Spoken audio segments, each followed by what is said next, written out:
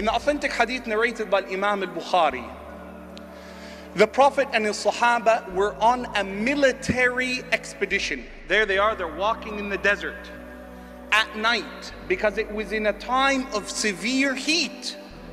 And they're walking in the desert at night because you can't walk in the daytime. And they would camp out during the day and wait for night to travel. And before time to travel came, everyone would go to use the bathroom and come back. Aisha, who was traveling with the Prophet on this military journey, she goes, she returns, and she says to the Prophet ﷺ, Ya Rasulullah, al-uqd, the necklace you gave me, not gold, not silver, beads, black beads strung with a string. I can't find it. And the Prophet says, look for it. She says, Ya Rasulullah, I've looked for it. I don't know where it is. And the army has raised up the tents, packed the camels, and are ready to start on the journey, waiting for the command of the Prophet ﷺ. What does the Prophet say?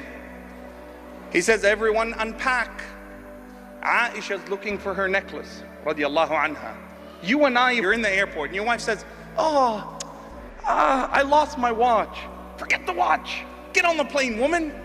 I'll get you another watch. What kind of watch? How much was it? 20 bucks, 30 bucks, 100 bucks? I'll get you another one. Don't miss the plane. They're in the middle of enemy territory, in the middle of the night, in hostile territory, and the Prophet says, everyone unpack. And he orders his army, sallallahu alaihi wasallam, to look for the necklace.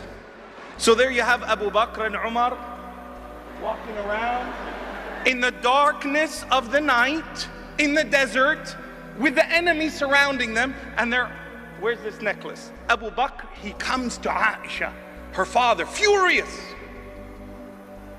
And the Prophet was asleep. And Abu Bakr comes and he says, Ya Aisha, how could you do this? All of the Sahaba, you made Umar radiallahu anhu is running around the desert for your beaded necklace. Taqillah.